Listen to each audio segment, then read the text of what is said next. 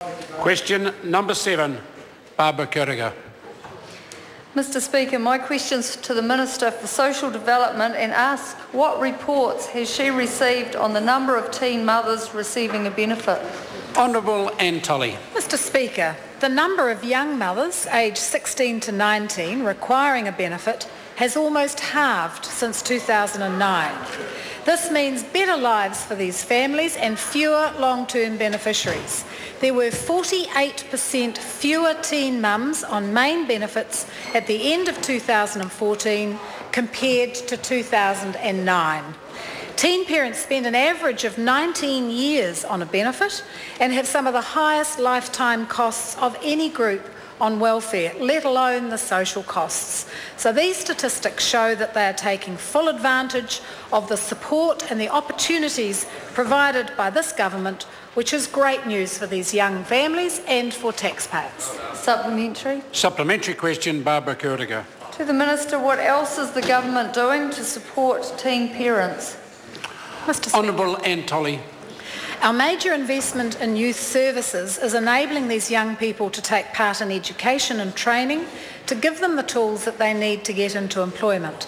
It's helping young people on benefit manage their money better, and we do want to extend that to 18 and 19-year-olds. Childcare assistance is also helping teen parents access education and attend parenting courses.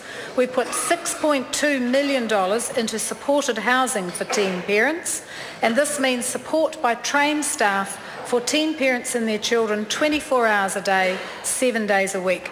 We all want to see these young mums and dads become successful, independent people with children who are thriving.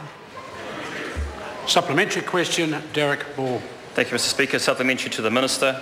With one of the pathways out of benefit dependency being education, how is she planning to address the fact that, according to the Association of Teen Parent Educators of New Zealand, 87% of teenage mothers and virtually all teenage fathers are missing out on education, especially in Northland, where teen pregnancy is on the increase?